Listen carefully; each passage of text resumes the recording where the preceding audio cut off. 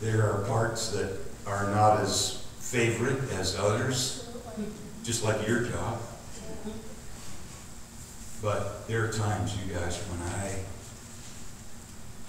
get so full that I have to get up and walk around, otherwise I'm going to just come falling apart all over everywhere because of the glory, because of the power of the Word of God, and the power of the Holy Spirit.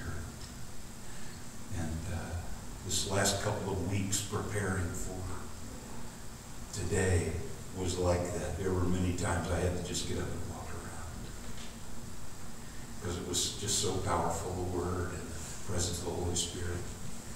I want to say another thank you again, Brother Jeremiah, that brought the Word of God last Sunday. That was so powerful. So powerful. And I pray that you will continue to receive what God has for you out of that great message on hope. It is on our YouTube, right, Isaac? I think it's on our YouTube. And YouTube channel, Portland Metro Church. Acts 16:31 says, "Believe on the Lord Jesus Christ and you will be saved." That is one of those great passages of Scripture like John 3:16 that every one of us needs to have memorized and all that good stuff. 1 Corinthians chapter 1, verses 30 and 31. "But of him you are in Christ Jesus, who became for us wisdom from God, and righteousness and sanctification and redemption, that as it is written, he who glories, let him glory in the Lord." Father, we thank you for your word, and we thank you, God, for the awesome presence of your Holy Spirit in this place. Holy Spirit, come. Do what only you can do in our hearts and lives today, God. Minister to every need and reveal yourself to us in Jesus' name. Continue revealing yourself to us today in Jesus' name. Everybody said, amen. Some of the best of the good news of the gospel is that we are saved by faith alone and not by works. The sin of Adam resulted in the sin and ruin of all of his descendants. But thank God that is not the end of the story.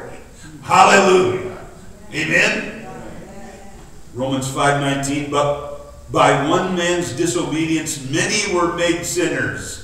That is not the end of the story. Thank you that by another man we were all made righteous. Hallelujah. And that's what we're talking about today. Some of the good news of the good news.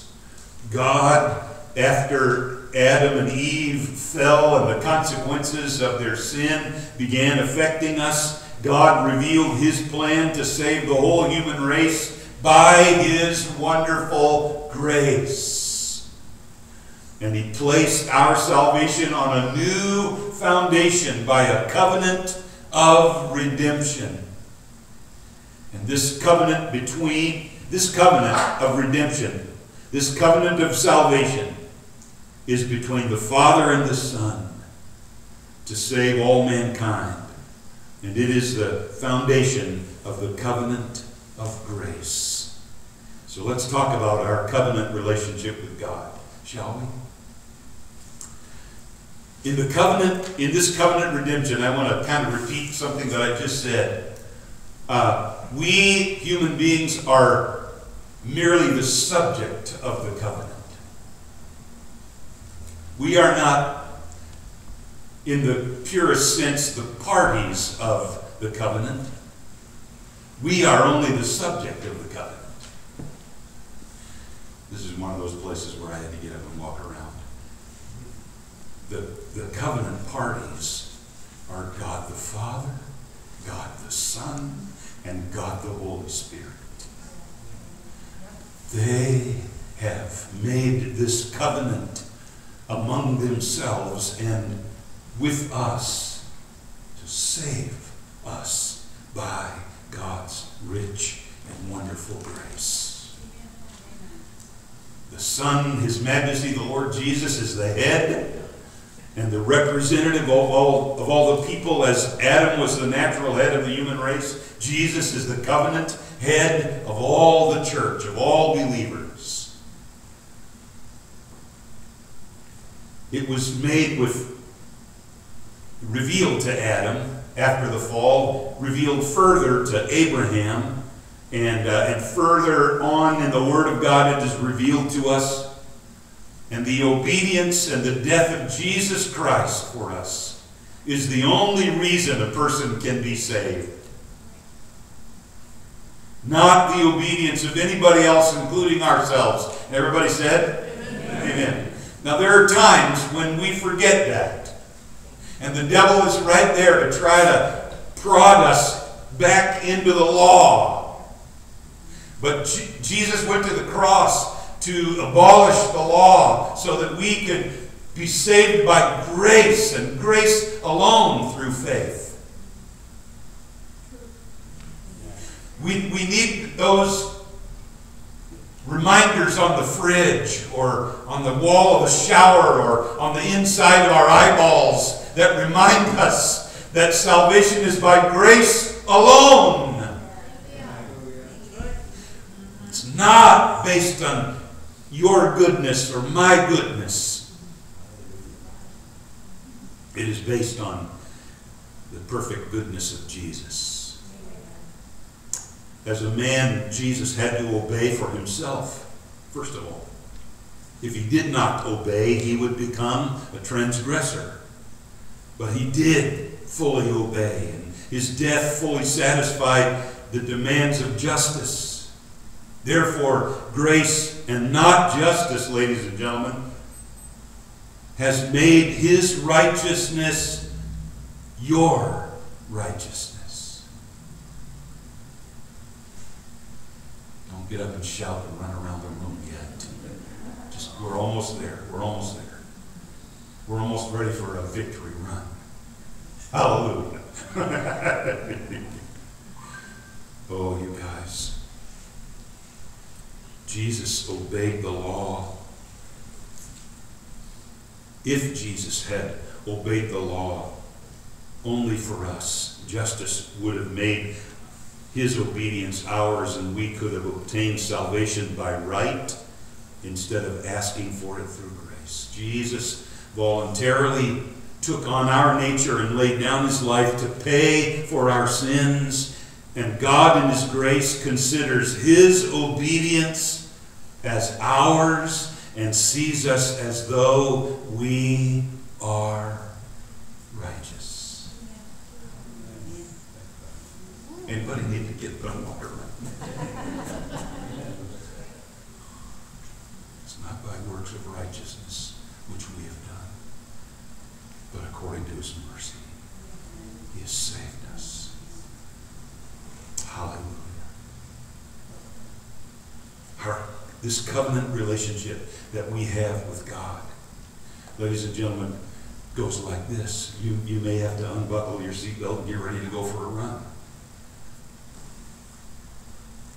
Our relationship to Jesus is such that whatever is given to him is given to us. Whatever is his or whatever he has done, either as God or as man, is given to us by covenant with God when we put our faith in Jesus. Hallelujah. Yes. Amen. Hallelujah. We are made righteous. We are king's kids. We have all the riches in glory by Christ Jesus. Even though the IRS may say differently. Even though the tax collector may say differently. We have riches beyond our imagination that we have received by grace through faith. So our part of the covenant, your part of the covenant, is faith. Faith is the eye that sees. Faith is the hand that takes hold. Faith is the instrument that we use to possess the blessings of the covenant. And by faith, the soul comes to possess all that is embraced in that act of faith, friends. I say it to you this way.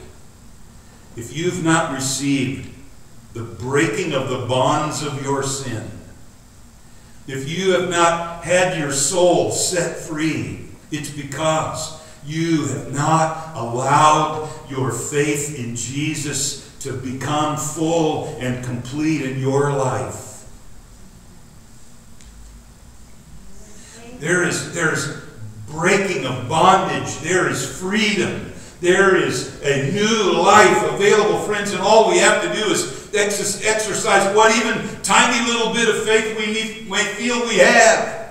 And friends, the Bible still says that even the tiniest amount of faith is able to move mountains. Hallelujah!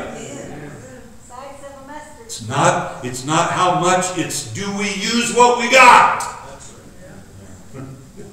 And so we need to use what we got. Let's talk about the benefits of the covenant. Yeah, we've been already talking about the benefits of the covenant. 1 Corinthians 1:30 again says, but of him you are in Christ Jesus.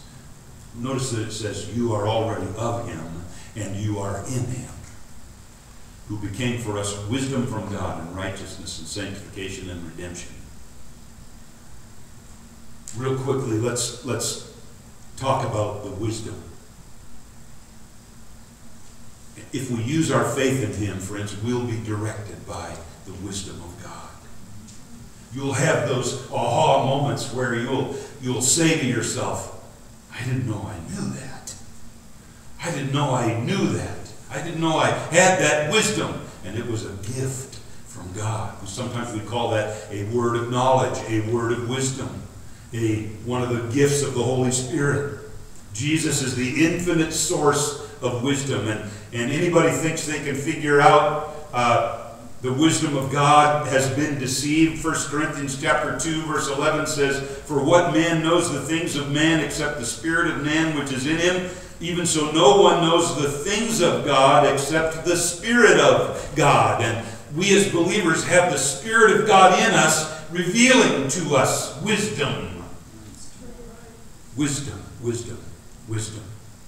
In other words, we can't understand or know things of God unless we have the Spirit of God in us. Great illustration of that is, it's kind of like trying to teach a pure intellectual about love. Trying to teach a pure intellectual about emotional stuff. Anybody in the room remember the first series of Star Trek? And one of my favorites was Spock, who was a pure intellectual. I don't know, was he a Klingon or no? He wasn't. He was a Vulcan. He was a Vulcan. Whatever that is.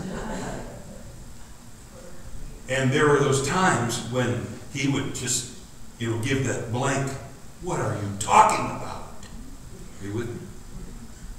Because it was an emotional thing that Captain Kirk was trying, or somebody else was trying to explain to him.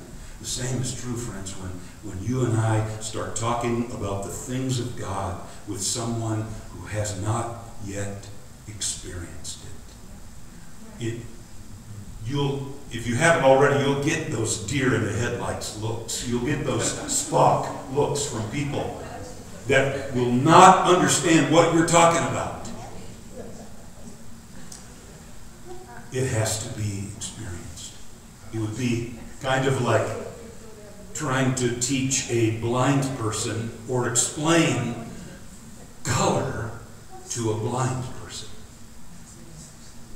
They have to experience it in order to be able to. Friends, and you and I may be able to explain the law to a sinner and crush them by the conviction of the Holy Spirit, but they'll never get it. They'll never understand until they experience the love and grace and glory of God. Let's look at the second benefit really quickly. Jesus became for us righteousness. Righteousness means holiness or obedience to the law. Jesus also became for us sanctification. 1 Corinthians chapter 1, verses 30 and 31 tell us. which basically are, in a big sense, the same kind of thing. Jesus is our outward righteousness. His obedience is under the covenant of grace applied to us. He didn't obey for us. God considers his righteousness as our substitute. Jesus obeyed in our place, but as a matter of grace, we are treated as if we obeyed.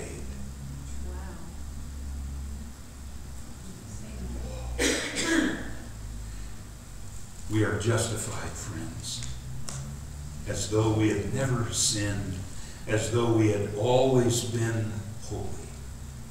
And that righteousness of Jesus becomes ours by a gift from God.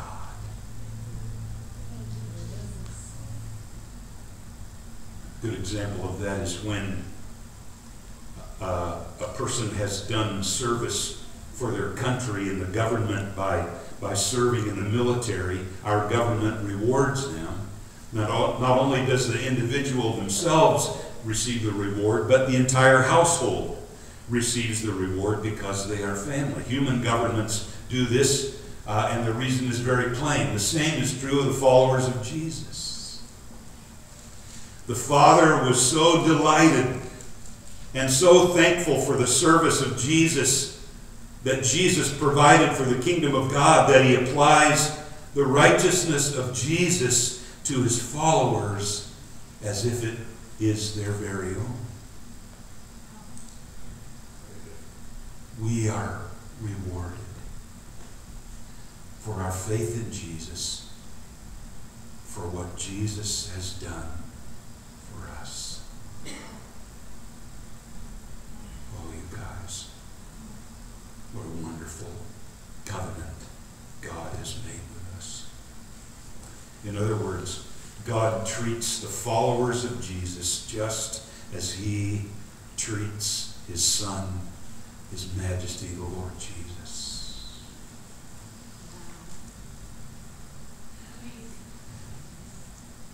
Does that help? Yes. Oh, when we get this, friends, there is no mountain high enough. There is no devil mean and ugly enough to hold us back from the glory and the blessing and the awesomeness of understanding who we are in Christ because of what Jesus has done for us.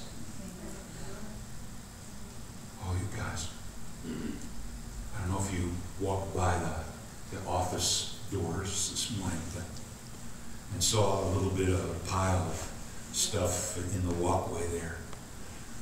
The guys that are working on our siding, you probably noticed the siding was painted. But they're working on the crosses that are going to go up on the highest where the louvers are on the bell tower.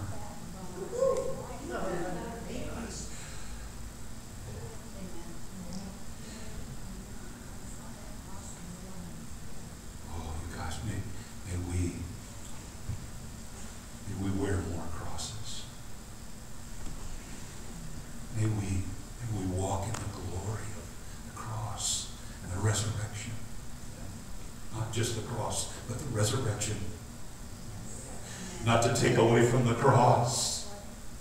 But friends, it's so important that we understand that because of the cross, the Father treats us with the same kind of love and honor that he treats his Son, the Lord Jesus Christ. The devil comes to lie to you and tell you, remind you of your sins and remind you of your failures.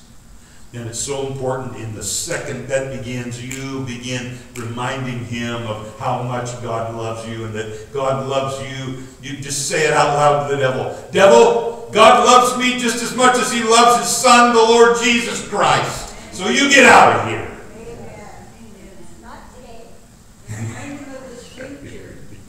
The third thing that I want you to see with me in the talk about really quickly, kind of, is the author of holiness and redemption.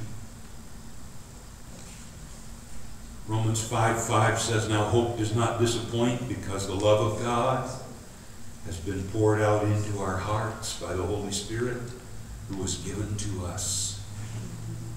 The Holy Spirit works in us, friends, and He pours out the love of God into our hearts through faith, and we are made holy.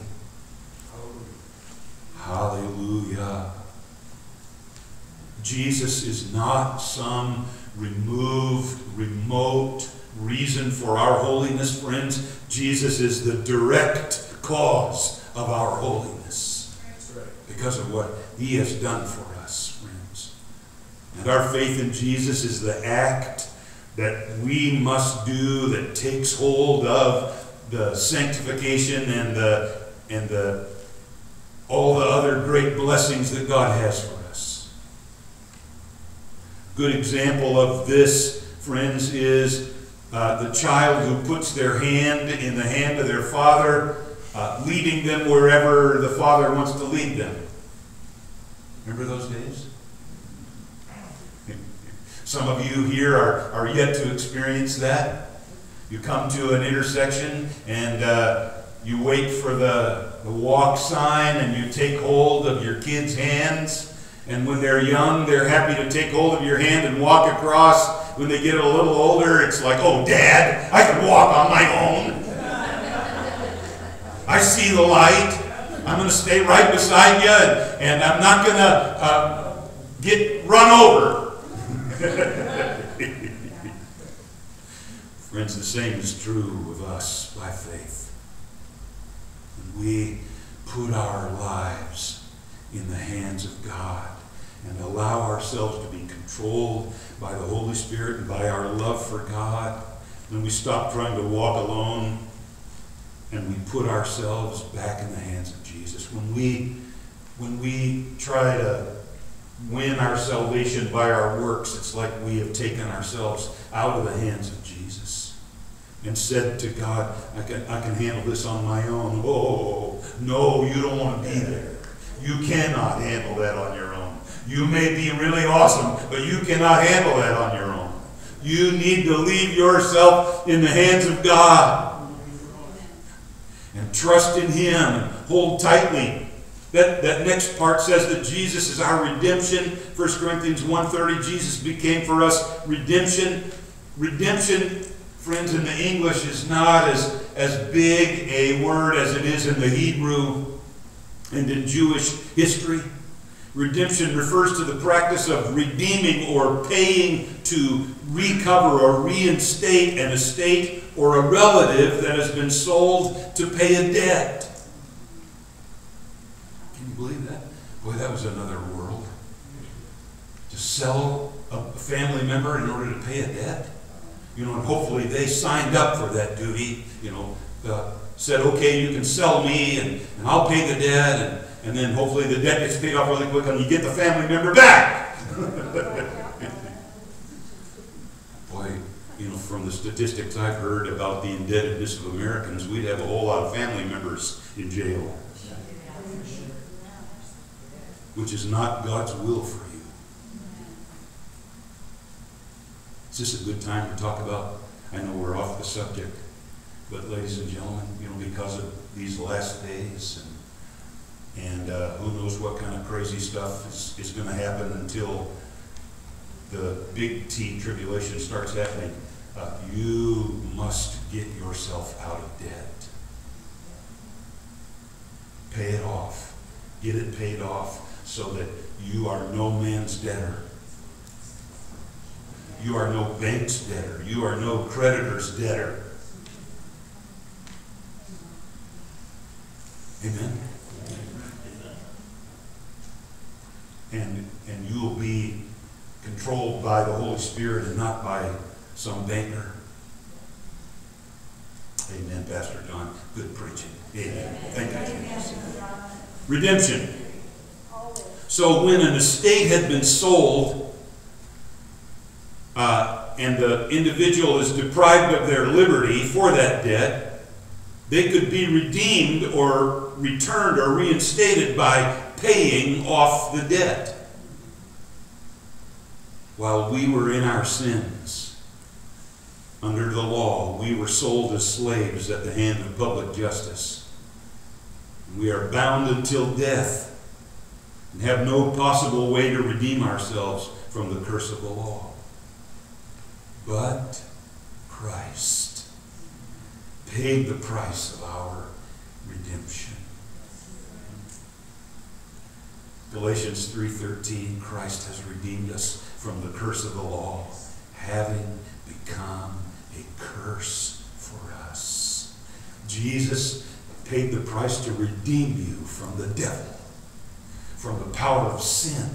You are no longer under that debt. Jesus paid it. The devil comes to lie to you, but he is a liar.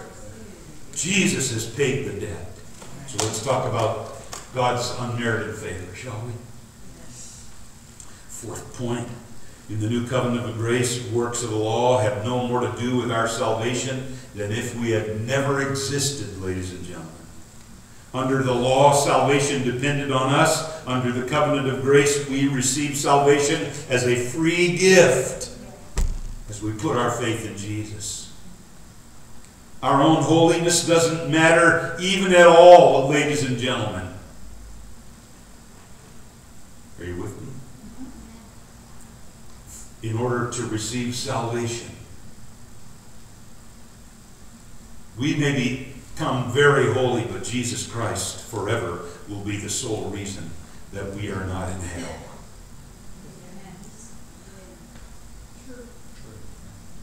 Our faith in Christ means we possess Christ. He is ours and we are his.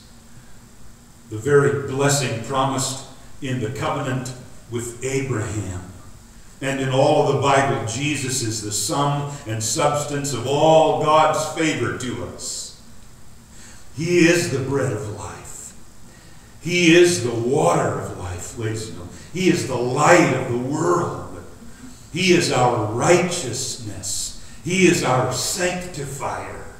He is our peace. He is our healer.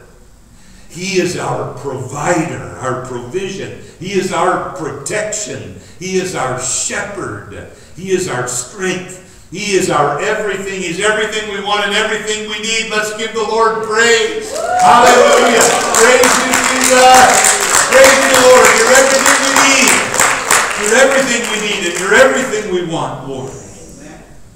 Our faith, ladies and gentlemen, gives us everything that is Christ's. It belongs to us. I believe that is one of the reasons why we have been given the privilege of praying in faith, praying the prayer of faith, because we have been given the authority of Christ.